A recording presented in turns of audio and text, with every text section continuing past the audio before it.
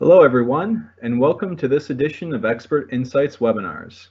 I am your host, Don McLean, and today's session is focused on modernizing the functional service provider FSP relationship, innovations to bring value beyond global and scalable, presented by MMS. MMS is an innovative, data-focused, and technology-enabled CRO, bringing insights from our global team of highly respected data and regulatory experts across 4 continents. Here to present today is Diederik van Niekerk, Donnelle LaDouceur, and Jim Balcom. Diederik is head of operations in South Africa at MMS, as well as an award-winning business coach. He brings more than 20 years of clinical research experience across multiple facets of the industry, formerly with the likes of Bristol Myers Squibb, Sanofi, IQVIA, the Wits Health Consortium, and others. Donnelle is Director of Functional Service Solutions at MMS, where she serves as a bridge across operations, project and account management, and business development and client relations, with a focus on growth and enhanced productivity through FSP relationships. Prior to MMS, Donnelle led teams at Experis and Pfizer. Finally, Jim Balcom is Director of Innovation and Automation at MMS, where his primary focus is on innovation and the development of strategy to enhance the sponsor experience. Prior to MMS, he was Director of Project Solutions at Experis, and Jim is currently an ambassador for the American Cancer Society's Real Men Wear Pink initiative. Thanks to our presenters for joining us today. As a reminder, your microphones will be muted for the duration of this session, and we'll send out a recording following this call. And if you have questions, please enter them in the Q&A at any time via the icon at the top right of your screen. We'll do our best to answer as many of them as we can at the conclusion of today's session. With that, I'll turn it over to Donnelle LaDouceur. Donnelle. Thank you, Don, and thank you everyone for joining. I'm going to speak first on the FSP model. We'll go through the definition of exactly what that is, some defining characteristics of multiple models and the advantages of the FSP model, and then I'm going to hand it over to Diederik, who's going to talk about modernizing FSP relationships and how you ensure performance in those FSP relationships. And then finally, Jim is going to talk about innovation enhancement through your FSP partnerships and also leave you with some innovation tips for sponsors. So before we delve into the content of our webinar today, I did want to take a moment to expand upon the information that Don presented in our bios. It said that perception is reality. So our perspective or our experiences inform our perceptions. Now, why is this important? When consuming information, whether in a webinar or in a meeting or a one-on-one discussion, it's important to consider the perspective of the individual or the group in order to understand the perceptions that they're sharing. So in support of that, for example, when the Avoca Group publishes the data in their annual industry reports, they do so from both the sponsor and CRO perspective. They're very clear to delineate so the reader can consider or weigh the perspective when interpreting the data. So in this webinar, we are in essence sharing our perceptions, so there's value in providing our audience some transparency with regard to our perspectives. So we've been on both sides of the equation as an employee of a major sponsor, shifting from in-house teams to an outsourced model for the first time, and as a CRO providing functional services in multiple models. In terms of our roles, we've been a medical writer, a data manager, a site monitor, project manager, head of a global biometrics FSP, VP of BD and recruiting, and now our current roles is provided in our introductions by Don. So quite a broad footprint in the drug development process is represented here today.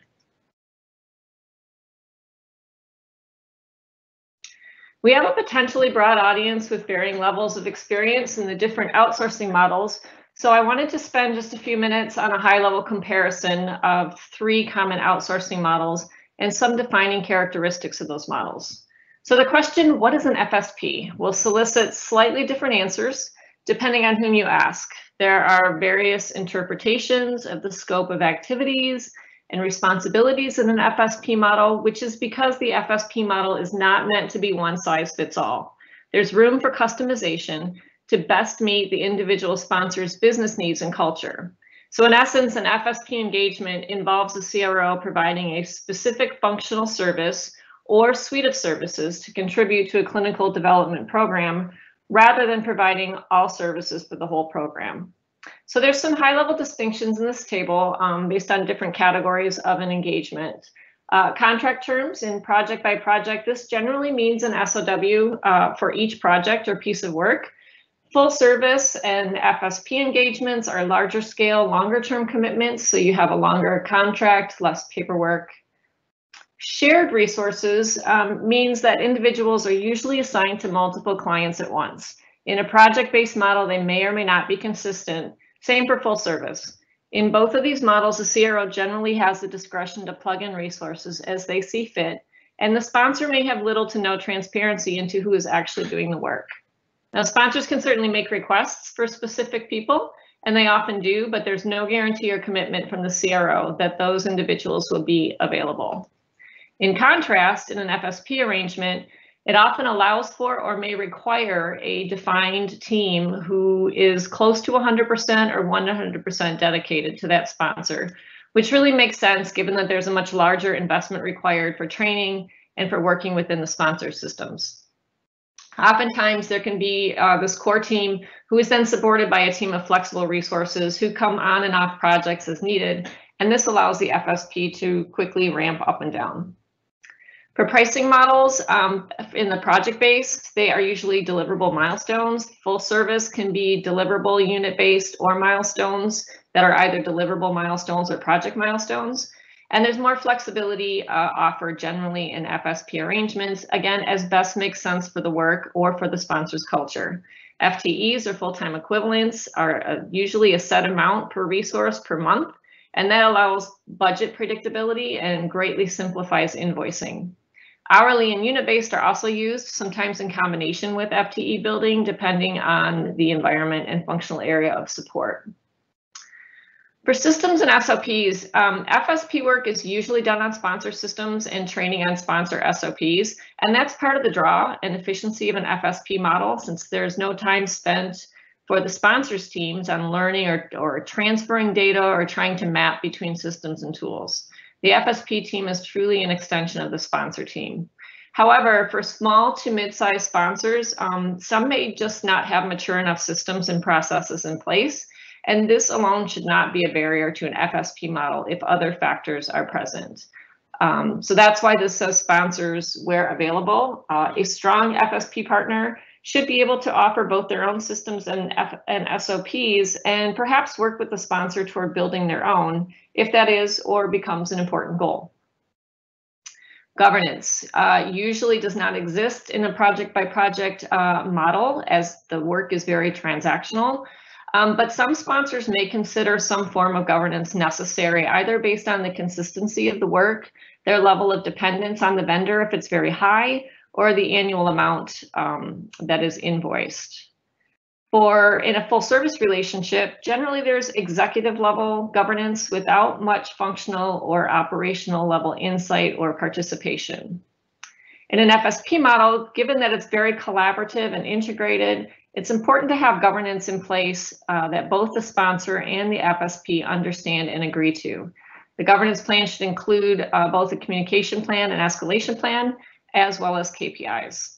We'll talk more about governance in the next slide, but before we leave here, I just brought up KPIs, so we'll talk about performance metrics. In a project-based model, there may be no formal performance metrics or very limited, given the limited scope of work. In a full service engagement, metrics are often based on meeting project milestones and are generally owned by the CRO. In the FSP model, the FSP should actually bring their own metrics to the table as a starting point, but then metrics from there should be developed jointly that are both meaningful and measurable, spanning both deliverables and processes, and the responsibility for meeting them can be shared, given the integrated nature of the work in the model.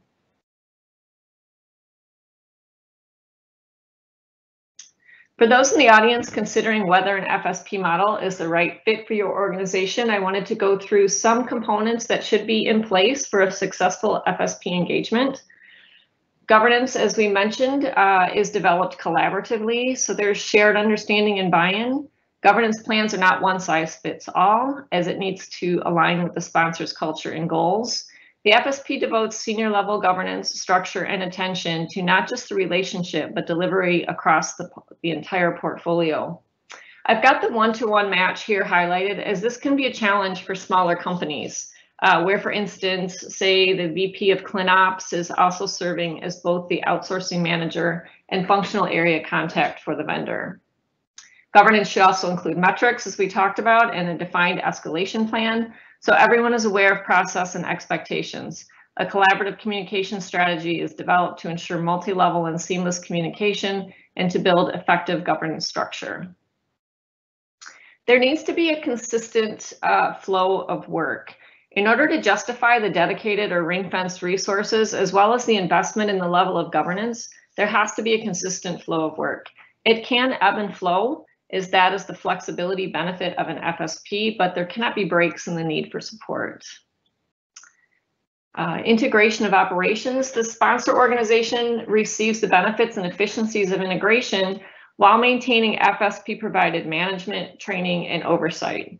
And also the level of integration with the sponsor organization is adjustable and can vary between different functional areas as best fit for the work. So for instance, the regulatory writing team may be fully integrated with the sponsor's team, but the FSP may also be doing narrative work, which could be a handoff and back without the integration. So there's lots of flexibility. Optimized delivery based on portfolio transparency to achieve the desired state. And that's really a model where the FSP partner is bringing strategy and process efficiencies, is resource agile while maintaining quality. There has to be an appropriate level of transparency. I don't know that I've ever, or rarely have I ever, experienced a sponsor who went too far with access, but many do fall short.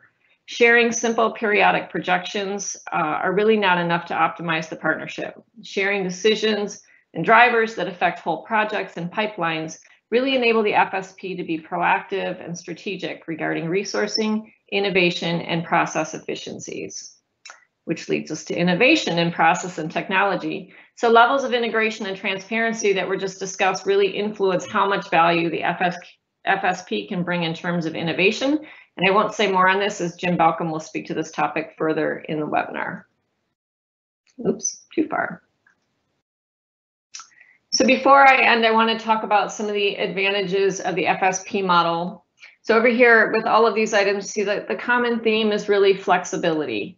Flexibility in all of these items. Flexibility in service providers allows the sponsor company to select best-in-class service providers, thus optimizing their chance of success.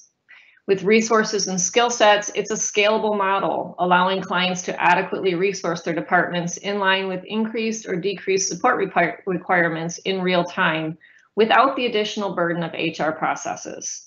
And additionally, in regards to skill sets, full service CROs will advertise the expertise of their teams in your therapeutic area in order to gain the business. In actuality, the A teams are often reserved for larger companies who commit to many trials, leaving smaller to mid-sized companies with B or C teams. And without the transparency into who's actually doing the work that was discussed previously. Pricing models, as shown in the table, there's multiple pricing models that can be implemented. Simpler is better, of course, but sometimes a mix just makes sense. For example, the engagement may have a core team of 100% dedicated writers or programmers who are billed at a set monthly amount each, aka FTEs. But you may also have a flex team who are trained on the sponsor systems, who have access and accounts established, and are pulled in turnkey, ready to help during peak workload times. Those resources may be billed hourly as needed. Another mixed model could be unit-based pricing for standard deliverables, such as CSRs or narratives, and then hourly pricing for ad hoc requests, such as briefing docs or health authority responses. Governance, as described, also is developed collaboratively, so it's flexible and it can grow with the engagement. It is not one size fits all, as it needs to align with sponsors' cultures and goals. And geography. Almost every FSP these days has multiple global locations they need to in order to stay relevant. Sponsors can pick and choose those locations that best suit their business needs. On this side, we talk about really what a true partnership brings and what it means. It is a long-term commitment. Stronger relationships mean better collaboration, Frequent communication and transparency into projects and TA pipelines allows the FSP to be proactive and strategic regarding resourcing. Shared expertise. FSPs have broad exposure to what's happening in the industry, given their experience with multiple other sponsors of various sizes and varying regulatory authorities. That experience gives them the ability to advise and be consultative on best practices and the evolving regulatory landscape. Continuity.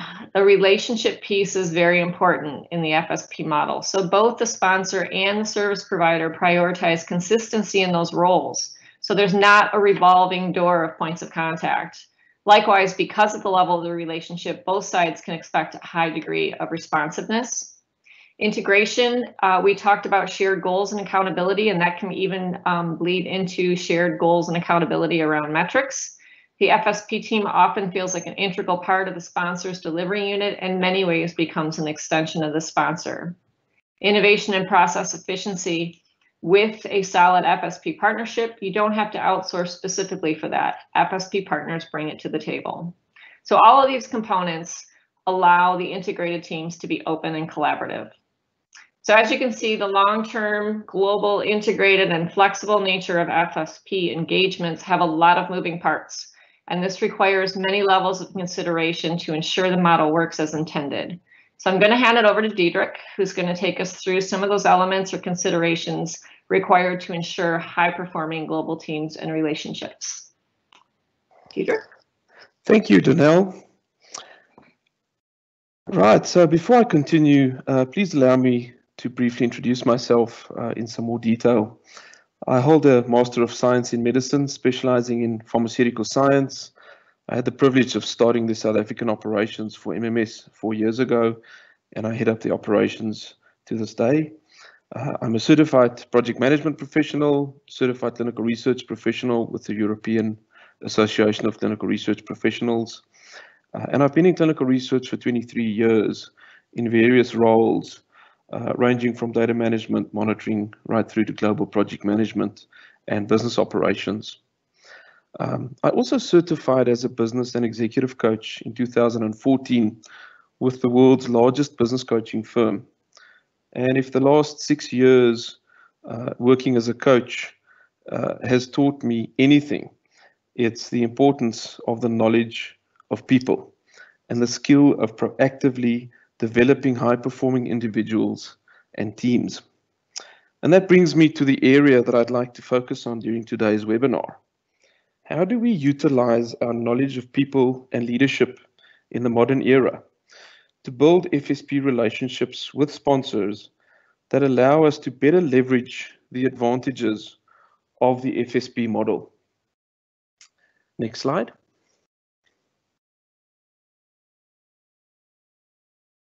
So the attraction of the FSP model lies in the flexibility that it offers to become a unique solution to each client. And I think that was clear from Donnelle's presentation. It should offer flexibility around things like scalability, allowing clients to adequately resource their departments in line with increased or decreased support requirements and in real time. It should offer flexibility around HR processes, such as hiring and onboarding associated with permanent headcount. And it should certainly offer the ability to augment the talent of an internal team. So I think it's clear that there are a lot of advantages to using this a la carte outsourcing model that offer access to functional specialists. But how do we ensure that this partner relationship remains an absolute priority? How do we ensure performance of deliverables on a team level? Next slide. The conventional factors like cultural fit, experience, consistency, and some that's already been mentioned like flexibility and scalability, when evaluating potential FSP partners are obviously still important, but they are no longer enough. So If we say that, then what are the additional factors that sponsors should consider for a more modern approach to an FSP? There are three that I'd like to focus on today. Firstly, building and maintaining the team. Secondly, the ability to work globally in different regions and time zones. And then lastly, the ability to communicate proactively.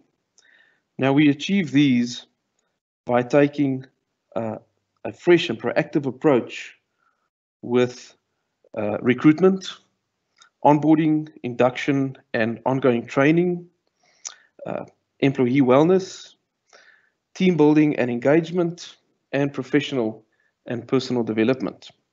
So allow me to unpack these 5 areas and share with you how we achieve great success with these in our FSP partnerships at MMS. Next slide. Right, so let's take a look at where it all starts, and that's recruitment, right? So recruitment should really be a process that is provided the time and effort required to find, ideally, the perfect fit for any position. This should include a thorough understanding of the position requirements, and it should obviously consider the FSP and the sponsor expectations. If recruiters are going to achieve this, it's vital that advertising and lead generation strategies be accurately targeted. Online job advertising platforms like, for example, Indeed or even LinkedIn are great, and they should obviously be a default or a given. But often, a more targeted approach can yield great results. A good example would be to take it one step further and utilize a platform like, for example, the American Medical Writers Association or similar societies to recruit for a medical writer, as an example, or for a specific skill set. If we consider the ability to work globally, the first step to all of this might be to consider which geographic locations might yield the best candidates. And of course, then local knowledge of the best recruitment practices are an important requirement. Next slide. So another consideration that is often neglected or underestimated during the recruitment process is the pre-framing, as I like to call it, or the clear upfront positioning of the requirements and expectations of the role from an FSP and a sponsor perspective.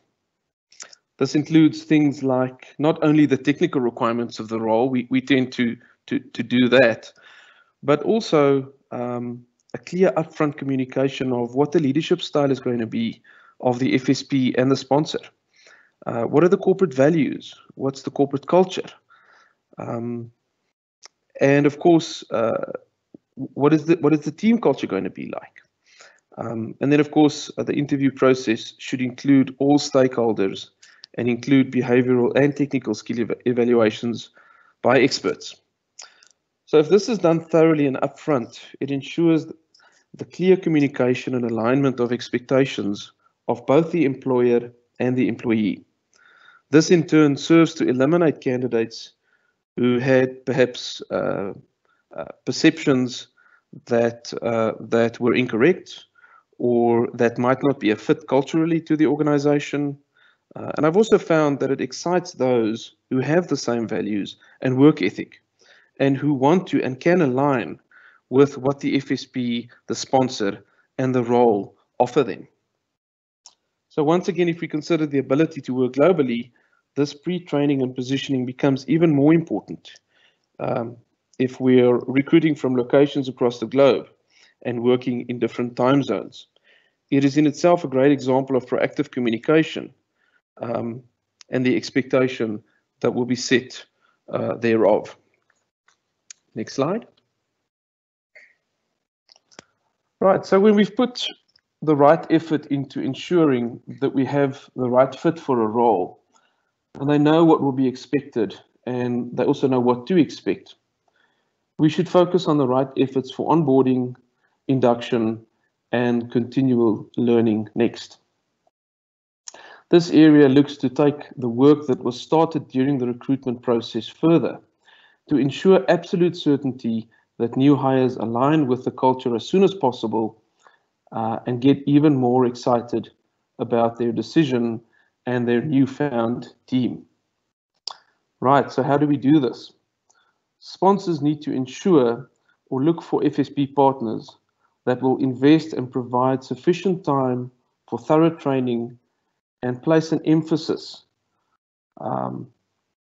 on things like knowledge about the sponsor company. That includes things like the company history, the vision, the mission, what are the company values, where possible, some introductions and certainly more information on what the company leadership looks like. You know, who are they? And it's important that we get new team members to align with all of this and to align with the culture as soon as possible. Sponsors should also look for FSP partners that have a strong focus on empowering staff and a focus that enables ownership and belonging. And then last but not least, sponsors should look for FSPs that place a big emphasis on relationship building, and should also be this should certainly also be an ongoing focus. So things that should be considered are, you know, what are the skills that team members of an FSP team are being taught and given to actually proactively build better relationships. And then something that sponsors should also look for is FSP partners that have a learning culture, that place an emphasis on learning at all levels, and as I like to call it, that have a learning mindset. So again, if we consider the ability to work globally, I'd like to emphasize the importance of doing these vital activities despite where team members are located. It's not an excuse not to put in the effort because they're located in another part of the world. This is where local management structures and abilities also become really important when considering an FSP partner. But more about that later. Next slide. So another buzzword is certainly employee wellness.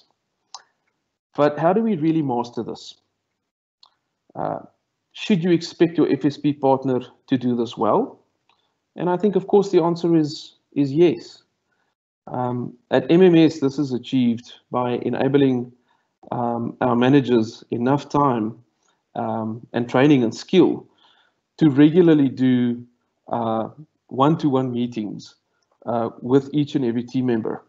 And these meetings, these one-to-ones, certainly should not only focus on technical performance, but really should take a broader approach and look at the overall wellness and place an emphasis on the overall wellness of team members.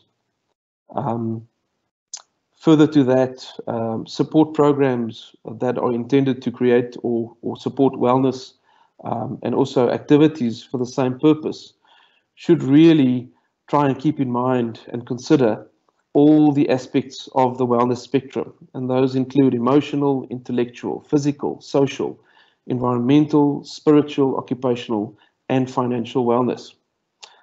So let me just talk about a few of these. If we look at emotional wellness, you know, how much are we doing and how much responsibility can we take to upskill our team members around emotional intelligence and emotional well-being? When we look at intellectual wellness, are they stimulated? Are they challenged intellectually and I guess technically in the job that they are performing? Do we encourage, and is there a continuing awareness of the importance of physical wellness? At MMS, one of the ways in which we achieve this is to have yoga breaks. And they only last 10 minutes, but they're really effective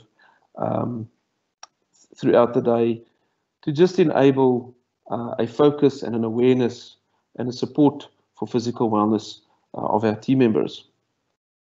Another great example is an employee wellness day that MMS offered its team this year where employees were offered a full day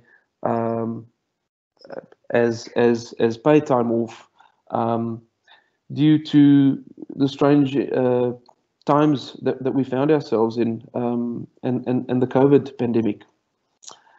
And then lastly, if we look at financial wellness, another great example is the continued education and support from our benefits vendor on the financial wellness and personal wealth creation of our team members. This ensures and enables that team members have the necessary support in their personal lives as well to be able to make wise financial decisions. And we do our part to ensure financial wellness. So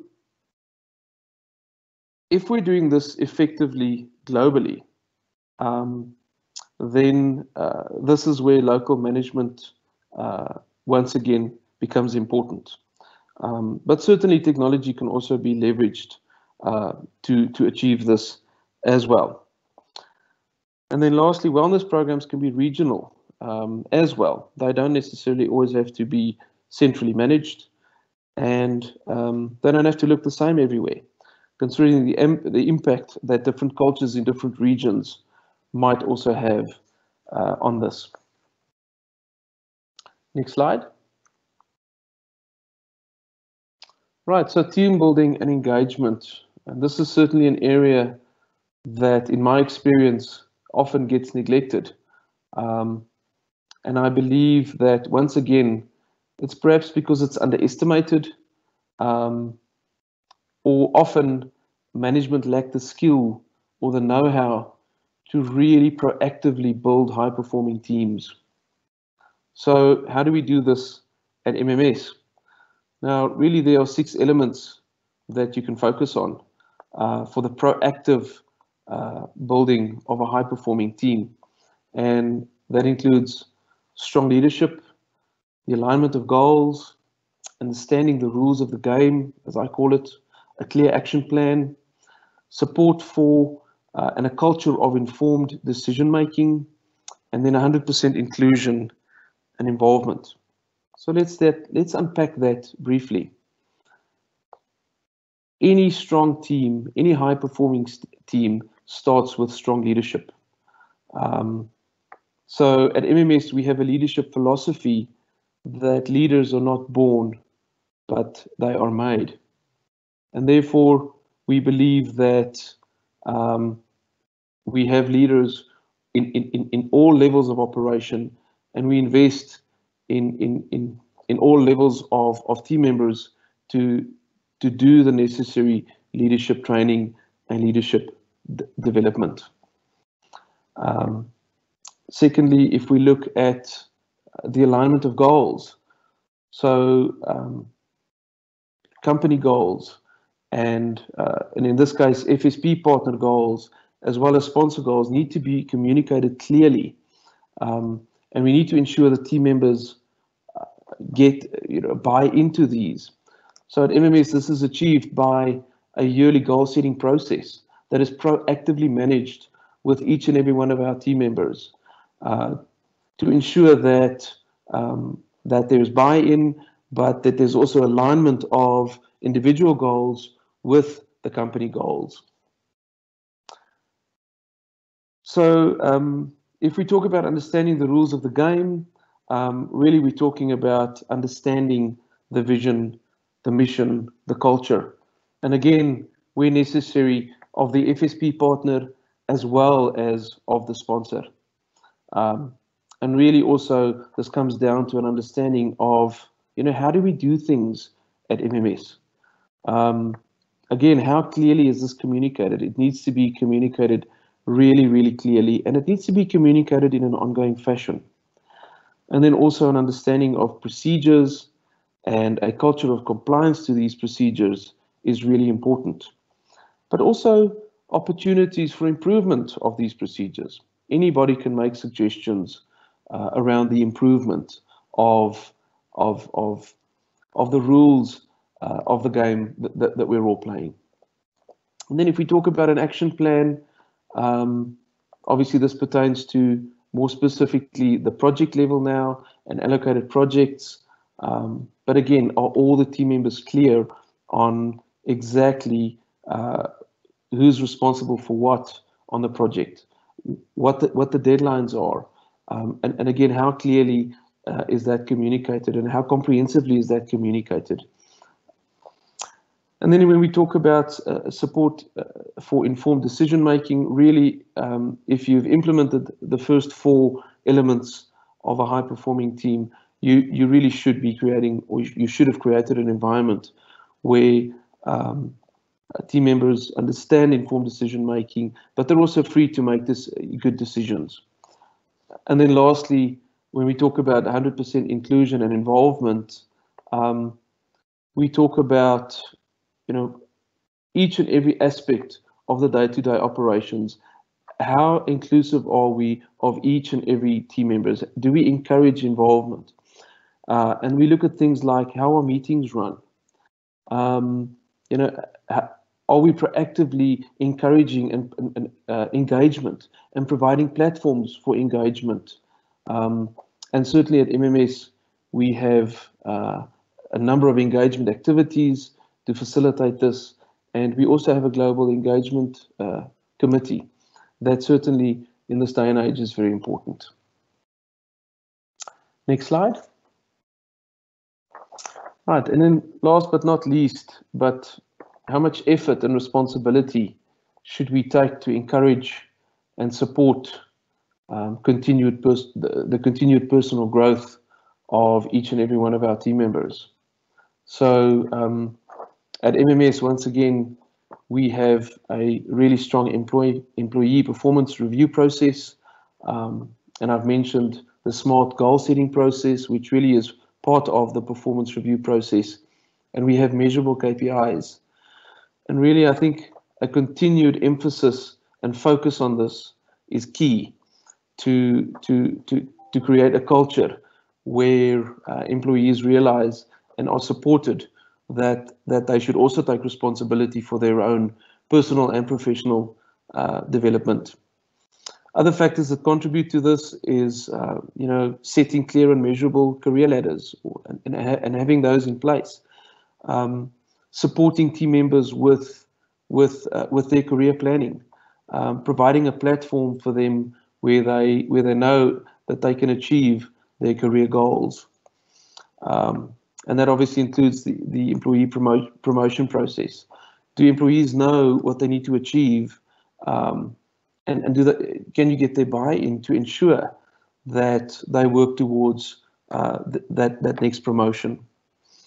And then I've already mentioned the leadership development training that we do at MMS as well.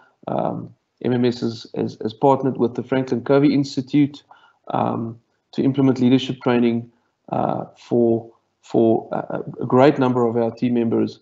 So we really do take that serious, and it has already yielded some great results. So I'd like to end off this session, and as you can see, it was clearly focused on really, how do you look after your team? That high performance really should come from the team, and that's what makes for trust and for a great relationship. So I'd like to end off with a quote from Richard Branson. Clients do not come first, employees come first. If you take care of your employees, they will certainly take care of the clients. So thank you very much. Next slide. Jim, I'll pass it over to Jim Balcom now. All right, thank you, Diederik. Next slide, please. So every organization uses people, processes, and technology to some extent to complete activities that will produce accurate insights as fast as possible. The goal obviously being to get the right medicines to the right people. And we should always be evaluating our organization's people, processes, and technology to determine our level of innovation maturity in order to make continual improvements in these areas. However, our internal organization is not the only place we can turn to for innovation. A strong FSP partner is one that adds value and helps their sponsors to innovate. Next slide. The Evoca Group recently published a report that evaluated innovation efforts within both sponsors and CROs. They asked employees from 89 separate sponsors and 128 service providers their perspectives on several questions pertaining to innovation within their company. They asked questions like, does your company recognize and adopt innovative approaches? Only 66% of sponsor employees believe this statement was true, while 94% of CRO employees believe this statement. They asked whether respondents believe their company is willing to try and fail, and we're going to come back to the topic of failure in a few minutes. In the pursuit of innovative approaches, only 64% of sponsor employees believe this statement was true, while 90% of CRO employees believe this statement. And then finally, respondents were asked whether they believe their company invests an appropriate amount of money and resources into innovative approaches. 61% of sponsor employees believe this statement was true, while 91% of CRO employees believed it. Now, the Evoca Group also made the following statements in their report. Providers are seen as leading the way in terms of innovation. Through those specific technologies are widely known by both audiences, meaning sponsors and CROs. Providers show broader adoption. Now, the good news is that your organization already may be innovative, but you can partner with FSPs to augment that innovation. And the great statement is to say that their strengths become your strengths. But specifically, why should sponsors rely on their FSP partners for innovation? Next slide. We're often in the best position to bring innovation to the table because we have a broad view into the industry. We partner with sponsors of all sizes. This allows us a view into many organizations' processes and maturity levels. It allows us to evaluate and maybe more importantly, anticipate their needs. It allows us to make recommendations based on our experience over many years working on different scientific, regulatory, and operational challenges. Typically, FSPs are integrated and working in their clients' systems.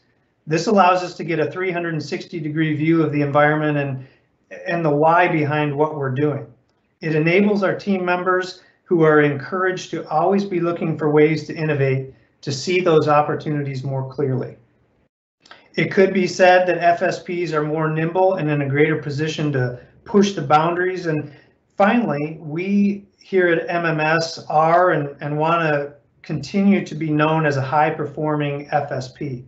Now, this drives us to innovate and focus on our ability to repeat a given process in a variety of circumstances with many changing factors. We can add to your existing processes and bring suggestions to further enhance the way that you operate.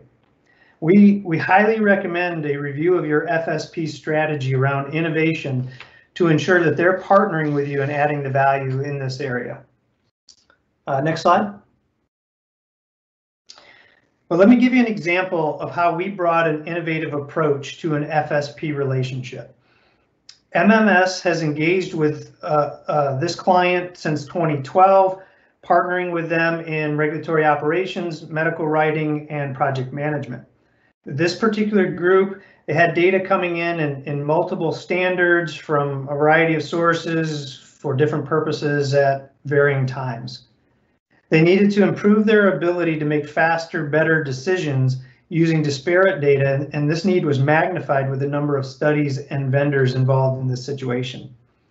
Because we were a long-standing partner with this client, we knew them and we saw an opportunity to bring innovation and process efficiency through the implementation of our data size technology solution, which would support their DSMBs. Data size is our innovative cloud-based technology platform that blends data from really any source, providing faster insights and real-world solutions. It's a secure, scalable data science platform that allows clients to immediately visualize their real-world data and other clinical data through 3 state-of-the-art modules called Curate, Analyze, and Explore. Now, in this engagement, from a people perspective, we were already ingrained in their processes, so our team members were able to see a need and envision the right solution for them. We worked with the client's clinicians and safety physicians to determine what their DSMB and other safety monitoring data analysis needs were. Our team was able to communicate with technical and non-technical stakeholders, which is really an important skill for your FSP partner to have. From a processes perspective, we worked under the sponsor's SOPs, but for clients who don't have them in place, we can use our own SOPs or help them to start to develop the appropriate SOPs. And then lastly, from a technology perspective, we saw the need and suggested the sponsor take advantage of the MMS data size platform. We were working directly in their systems. We developed APIs for integrating structured data like SDTMs, but data size also can handle unstructured data such as social media data. And data size was able to efficiently integrate data from multiple studies. Now, in the end, our client benefited from the fact that we not only brought the skilled resources to the table, but we also brought an innovative mindset through our technology offerings that helped to solve their needs. Now, the results, internal and DSMB team members, both technical and non-technical resources, were able to gain a granular level view into the data. Data size delivered the information in near real time, giving them the decision-making power they needed when they needed it. And then finally, the combination of our people, processes, and technology helped to increase the productivity and decision-making ability of their entire internal and external team. Next slide. All right, well, up until this point, we've talked about how FSPs can partner with sponsors to drive innovation, but we also wanted to give you some ways that you can foster innovation in your own organization. We encourage our clients to create roles in their organizations that are dedicated to innovation. MMS has created a specific role in our company, as well as a team of cross-functional experts to lead innovation research and efforts. Secondly, we recommend allowing and encouraging your employees to set aside time in their daily activities to research and evaluate their processes to look for opportunities for innovation. We've embraced the quote, which you see at the bottom of this slide, from Peter Shen at J&J, who simply said, "Innovation is a company sport." If you haven't already done so, begin to analyze and document processes. This can help to identify processes that are manual that can be automated. And then next, this sounds counterintuitive and maybe even revolting to some leaders, but celebrate risk-based failure in your organization. Now, by risk-based failure, we mean failures that won't negatively impact critical business activities. What you're trying to do is unlock the creativity of your team members. Remember, innovation is a company sport. We know, all of us know, that when people are in some way punished, that they will be less apt to explore new ways of doing things. Allow your employees the freedom to create with no possibility of embarrassment or punishment. In fact, celebrate those failures because they equate to effort. Hold innovation competitions. It's an exciting time at MMS right now. We're in the midst of our first ever innovation competition. We had 19 teams enter the competition, and we chose 5 teams to move forward to the final presentation stage. We've been really impressed, not only with the innovation ideas from the 5 teams that were chosen to move forward, but also with the ideas that came from the other teams. We're documenting all ideas and we'll review them throughout our innovation efforts over the coming year. And it's just been a lot of fun. We've seen great excitement and energy and interest in this competition through all levels of our organization, as well as from all functional areas. And then finally, you welcome inputs and ask for more from your partners.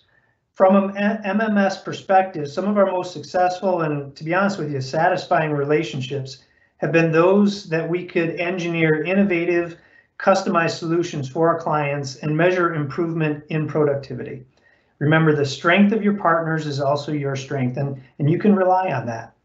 So with that, I will turn it back over to you, Don, to wrap up our conversation today. Thank you, Jim, as well as Diederik and Donnelle for your insights. As mentioned at the start of this call, we'd like to move into the Q&A portion of this webinar. So if you do have a question, please drop it in the Q&A function there. Just look for the little question mark icon. So we have a few questions thus far. Jim, the first question is for you, actually. When you describe the work you did for your client, you said that DataSites delivers results in near real time. Can you define near real time? Yeah, that's a great question. So DataSites can be configured to process data based on the needs of the client. Near real time could literally mean minutes in the case of social media data, or DataSites could be configured to process data, data or daily, weekly, monthly, or really at any interval, again, depending on the needs of the client. Okay, wonderful. Jim, there was another question for you as well. What's the most important characteristic of an innovation-focused organization? Yeah, that's a great question, and I love being asked that. Really, an innovation-focused organization, and one that's going to be successful, is one where innovation is endorsed and advocated from the highest levels, from the top executives in the company or in the department.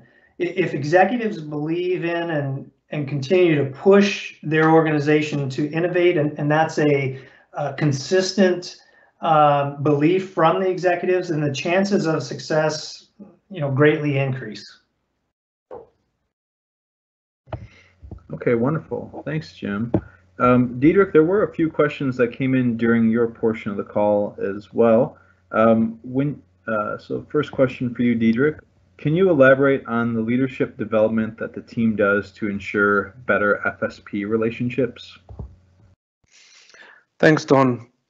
Yeah, so as I mentioned during my presentation, we have taken our leadership development and the leadership training very seriously, and for that reason we've partnered with the Franklin Covey Institute and really based our training on one of their very successful leadership programs, and it really focuses on equipping leaders in strategic positions with the important elements that are required for effective leadership. It's almost a year-long program, and it divides our leaders into working groups, and they get together weekly for discussions around the practical implementation, and specifically once those principles have been learned, talking about FSP relationships, how do you go back and take some leadership principles and implement that in your existing FSP partnerships. Maybe an example that I can use is the actual execution of strategy, or as a leadership role, or how do you coaching as a leadership role, how do you coach team members to actually attain better performance from the individuals and from the team as a whole. Thank you, Diederik. One more question for you as well. What kind of activities does MMS employ to ensure global engagement, especially during these remote working COVID-impacted times that we're in? Thanks, Don. Yeah, that's an interesting one. At MMS, we've really formed an engagement committee, and we've ensured that there's regional representation from all our regional locations. And the idea was just to get some heads together so that we can get creative around designing fun projects that really would get as many as possible of our 1MMS team members across the globe to engage from their positions at home, from their positions behind the screen. So the challenge was to design some and come up with some interesting activities. And some of the things that we have done is to do lucky draw competitions, where we encourage team members to submit videos or visual aids of how they celebrate, for example, their cultural heritage or something specific, of that nature. But really, the idea is to create any activities that will evoke participation from as many team members as possible, and in the process, to keep it fun. And if you can educate the team on something while you do that, then that's a bonus. Wonderful. Thank you, Diederik. And thank you, Jim and Donnelle, again. For everyone listening, if you have any additional questions on what you heard today, please follow up with your point of contact at MMS directly, or feel free to email media@mmsholdings.com and we'll direct you to one of the presenters. For additional free webinars, visit mmsholdings.com/webinars or follow us on LinkedIn for updates. Thank you everyone for listening and have a great day.